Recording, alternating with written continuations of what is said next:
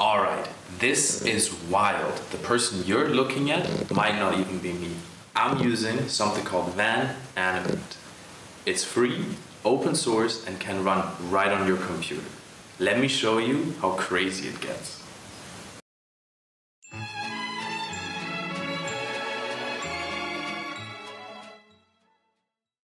What is WAN 2.2 Animate?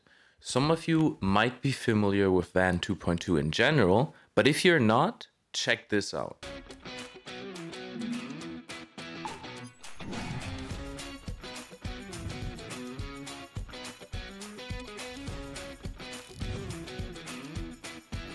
Enough of that.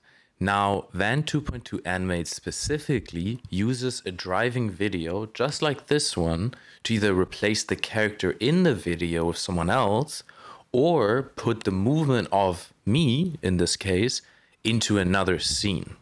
Let's talk about how does this actually work. It works by one, analyzing the face, and then using OpenPose to analyze the actual arms, the actual movement, and then it creates a mask over what you want to diffuse and puts all of that into the AI model. And with all that information, it can create these really nice videos. So let's check out ComfyUI for a closer look. Workflow is based on KJ's workflow. It's if you go right here and browse templates, you can actually find it. It's quite similar. I have just changed a few things, like using GGUF files, which I prefer because I don't have too good of a computer, and it makes running it a little easier. Now, I'm going to keep this section without cuts. I'm going to try to go through everything and explain it so that you can actually follow it and make the same kind of videos. So we start kind of here. If you don't have the models and you don't have the custom nodes and it's saying errors or something, you really need to learn how to download models and put them in the right folders. I will have all the links down below. I'll have a written out tutorial for where to put these things, and you will need to learn how to do that. Every single workflow, every single thing in ComfyUI always starts with that. So it's definitely a skill I would learn. If you don't know what I'm talking about, you might want to start somewhere else as well. So anyway, for the intermediate ComfyUI users, we're going to continue. First, we just upload an image of the character we want to do, replace, whatever. I would make sure it's a high quality image. If it's too low, the results are not going to be as good. Now we're going to choose a video. In this case, I have just an example, it's timeline 4. Here I would also recommend adjusting the video beforehand. So I've actually already made it 16 frames per second and 720p. This just makes it easier when doing this, right? It just makes it easier. The frame's already there. You get better results, I've noticed. Okay. In the video with someone else, place the character in the video with someone else. Right. So here I'm saying that. So we're just going to replace the character. So we want to make me George Clooney. Now, how can we do this? Well, there's two modes, as you see, mix and move. Character replaces what we want to do. So we need to disconnect if we want to do move. We want to do mix, so everything can stay connected. Okay. The prompt doesn't really matter a lot. I've put realistic 4K and the negative prompt just to make the quality a little better. Create the video 16 frames per second. Yeah, this looks fine. This will probably be full. Once the workflow's out, I'll have sort of day one update. But yeah, we uploaded this. We have the LoRa's loaded. We have the clip, the GGUF files, everything here. Also important in the detection, there's more stuff, right? These are subgraphs, and these have also models like YOLO, XY, Onyx, and those things that you're going to need as well. Now, once we run it, what will happen is this will update. You see? Now we're kind of lucky because the green point is what's supposed to be selected. So in this case, me.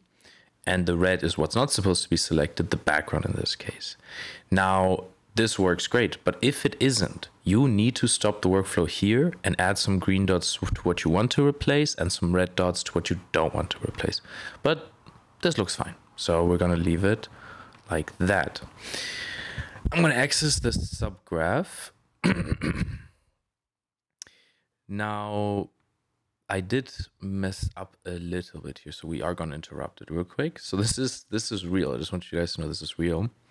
You can see here frame load cap, it's 49 frames, and this is doing 100 frames, which will just take a really long time. So I'm just going to put it also to 49 frames. The seed is fine. Did I miss anything else? I don't think so. No. So let's continue again. See?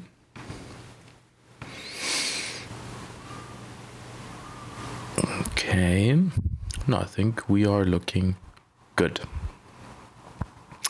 Now I'm gonna fast forward and we'll see you at the results.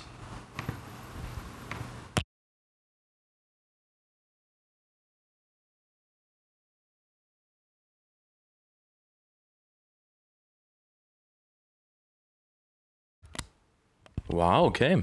Looks like we're finished.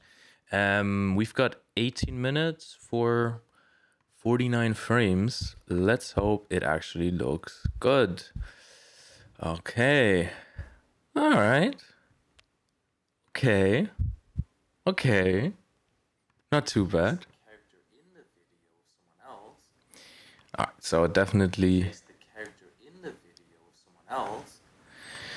Place the character in the video of someone else. The audio always sounds a little off, you know? There's things like infinite talk and other things that kind of work better with lip sync, but it is fine. And obviously I'm holding a microphone, and he isn't. So he's just kind of got his hand here. But I think we can make it work. Now this, okay, great. That worked fine. I've put it in the video and yeah, I think it looks good. Now we're gonna do the second type of animation that we can do with this. And that is into another scene. So in this case, I want to be put into the scene. I just want them to kind of do the hand movement I'm doing right there. So what we're going to do in this case, and it says it right here, so you know you can read the notes. We want to do post transfer move. So if you want to switch to move mode, please disconnect background video and character mask. So let's find it. Background video, disconnect link, character mask, disconnect link. And now we're running again. This is probably going to take a bit. Oh, again, you see, you just make little mistakes. And my mistake here is, how many frames is this? 53 and I have 49. No, I had this time I want 53. And now it's 53. And now I'm running it. Now, again, just like last time, we want to go into the subgraph here and check out if it's good again. Nope, it's totally fine. I'm also going to have some masks preview in the workflow you're going to see, and this is what this is for. So you can kind of see if the masks worked, because if they don't work, you will see that it's selecting something else. And then you know that the issue is with this subgraph. Yeah, and while that is doing its thing, I'm gonna check out this subgraph. Now it's pretty simple. WAN animate to video, going into the case sampler. Here it's happening. It's using 6 steps. It's using the lighting LoRa to make that possible. CFG has to be 1 because it's distilled. This stuff is going to change as well. I'm going to say that because this is for making the video longer, so kind of batching it, because like you've already seen with the post processor, I don't have enough VRAM. I don't have the best computer. I'm not even using the best model. I'm using a quantization that's a little bit lower than the actual model.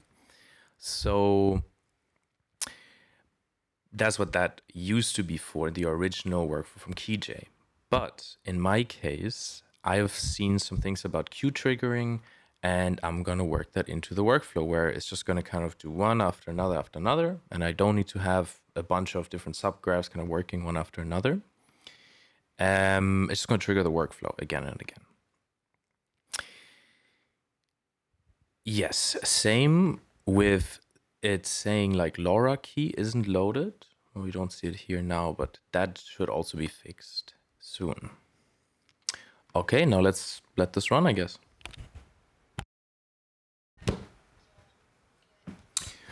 Okay, and I just want you guys to see it just failed. It's like the same kind of video. Everything is pretty much the same. That just worked and it just failed. The reason is it's probably too much VRAM, running too long, etc. These things happen. ComfyUI and all this stuff is open source. It's for free. People work very hard on it. It's not perfect. It's not going to work like paid software. It's not going to be you put something in and it's perfect. So I just want you guys to think about that because I see a lot of comments on Reddit and stuff. Things are not perfect. You gotta definitely use your brain on this one.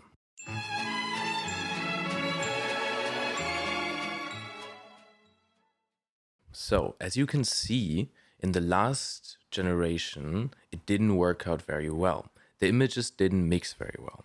Now, this brings me to a tip. It's best to use an input image that is similar to the input video in style, in lighting, in where the characters are.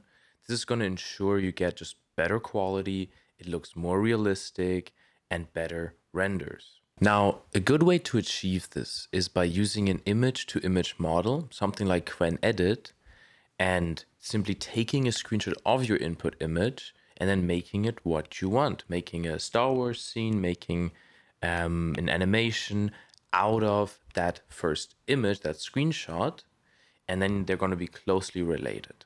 I'm going to put some generations up on the screen for you guys to check out. In the future with this workflow, I really want to add support for queue triggering, where you can set a certain number of frames for each batch, and then it will do each cycle one after another and stitch the videos back together. This means even when you have low VRAM, you can do high frames. So you can make long videos. They will just take longer and longer. But it is just too much for today. So if you guys enjoyed this video, please give it a like. I'll make a part 2 if I see some support. And I'll see you again.